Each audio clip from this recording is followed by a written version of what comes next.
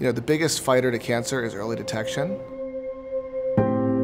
So March is Colon Cancer Awareness Month. To me, it's just getting the word out for people who have any kind of issues going on digestively or they think maybe in their colon is get checked, The biggest fighter to cancer is early detection. Listen to your body.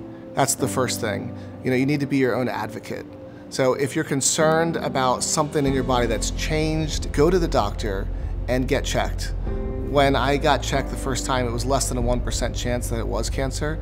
It was, but then we were able to do a whole plan and able to figure it out, and we caught it in stage 3. We didn't catch it in stage 4. Just get checked, talk to your doctor. It could either help and save your life, or it will just at least give you peace of mind and help you sleep at night if it's keeping you up.